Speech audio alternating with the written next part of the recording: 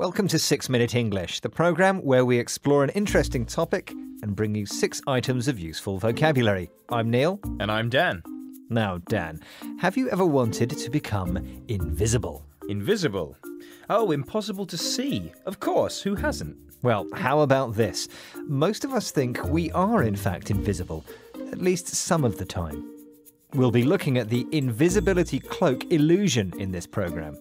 Fascinating. And in that phrase, we heard our first 3 words. Invisibility, the state of being invisible. A cloak is a long piece of material worn like a coat around the shoulders. And the third word in that phrase, an illusion, is something that seems real but isn't. Okay, question time. Which of these stories features an invisibility cloak? Is it A, The Hobbit, B, Harry Potter, or C, The Invisible Man?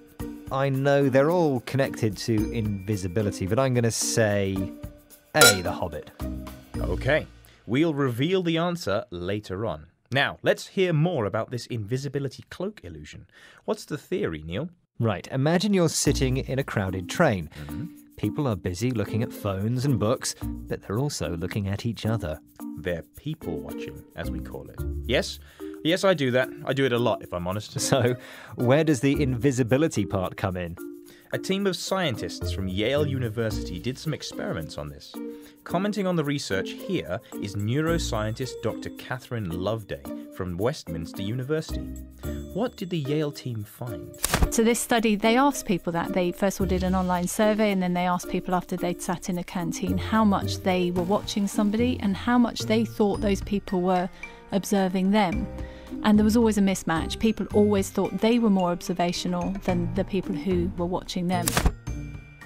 So, people think they observe others more than others watch them.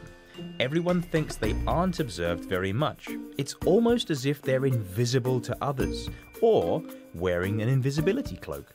And the difference between how much they are actually being watched and think they're being watched is what she calls a mismatch. It's the difference between two things.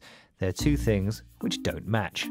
In other words, it's not true that people aren't watching us, which is why the idea of having an invisibility cloak is just an illusion. This next bit is interesting. 2 people were asked to wait in a room.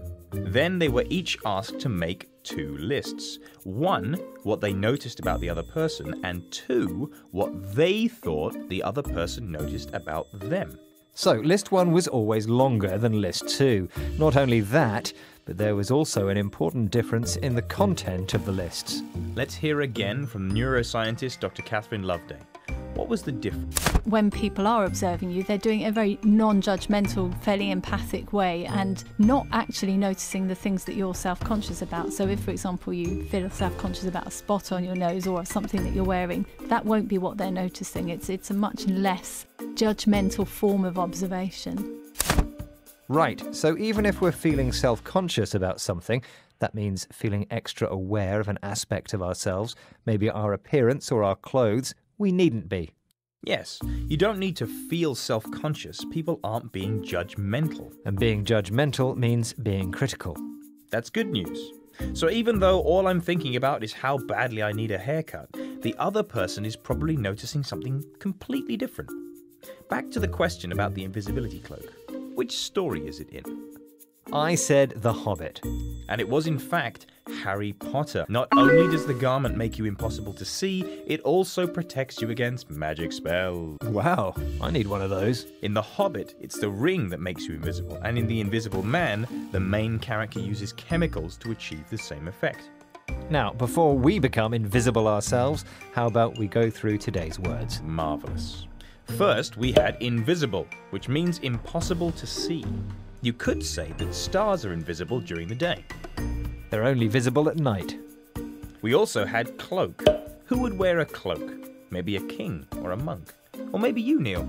I'm sure I could look good in a cloak. That's a long piece of material worn over the shoulders. What about illusion? Illusions appear to be true, but they're not. It can describe an idea. You could say a politician has the illusion that everything he says is true.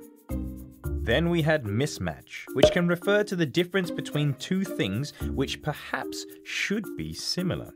There's a mismatch between what Michael says and what he does. Who's Michael? Just an example. You could also say that Michael and Simone are an unlikely couple. They seem very different. They're a bit of a mismatch. What is it with you and Michael?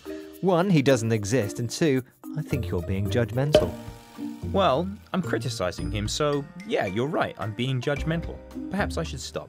It's just that I'm in love with Simone myself and I get all nervous and self-conscious when I see her.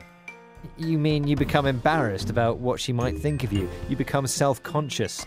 I do. Even though she doesn't exist either? Well, only in my examples. Sometimes I wish I really did have an invisibility cloak. Hey, hang on, Dan. Where have you gone? Ha ha, very funny. I'm still perfectly visible. Time to go, but do visit our Facebook, Twitter, Instagram and YouTube pages and of course, our website. Goodbye for now. Bye. Bye.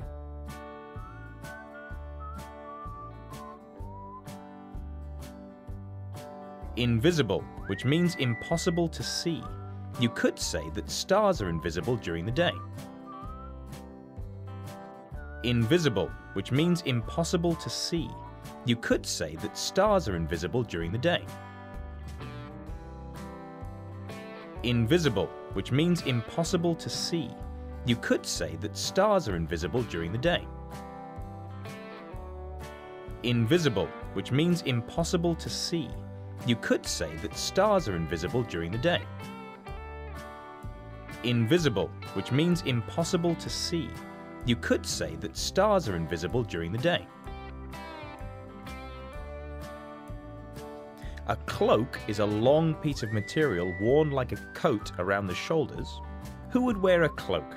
Maybe a king or a monk.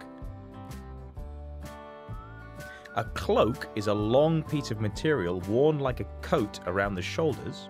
Who would wear a cloak? Maybe a king or a monk. A cloak is a long piece of material worn like a coat around the shoulders. Who would wear a cloak? Maybe a king or a monk. A cloak is a long piece of material worn like a coat around the shoulders. Who would wear a cloak? Maybe a king or a monk. An illusion is something that seems real, but isn't. You could say a politician has the illusion that everything he says is true. An illusion is something that seems real, but isn't. You could say a politician has the illusion that everything he says is true. An illusion is something that seems real, but isn't. You could say a politician has the illusion that everything he says is true.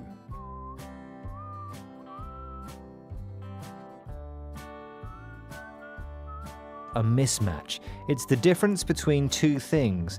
They're two things which don't match. There's a mismatch between what Michael says and what he does. A mismatch. It's the difference between two things. They're two things which don't match. There's a mismatch between what Michael says and what he does. A mismatch. It's the difference between two things. They're two things which don't match. There's a mismatch between what Michael says and what he does.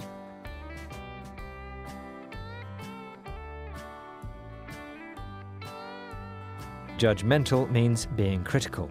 I'm criticizing him, so yeah, you're right, I'm being judgmental. Judgmental means being critical. I'm criticizing him, so yeah, you're right, I'm being judgmental. Judgmental means being critical. I'm criticizing him, so yeah, you're right, I'm being judgmental. Self-conscious, that means feeling extra aware of an aspect of ourselves, maybe our appearance or our clothes. It's just that I'm in love with Simone myself and I get all nervous and self-conscious when I see her. Self-conscious, that means feeling extra aware of an aspect of ourselves, maybe our appearance or our clothes. It's just that I'm in love with Simone myself and I get all nervous and self-conscious when I see her. Self-conscious, that means feeling extra aware of an aspect of ourselves, maybe our appearance or our clothes. It's just that I'm in love with Simone myself and I get all nervous and self-conscious when I see her.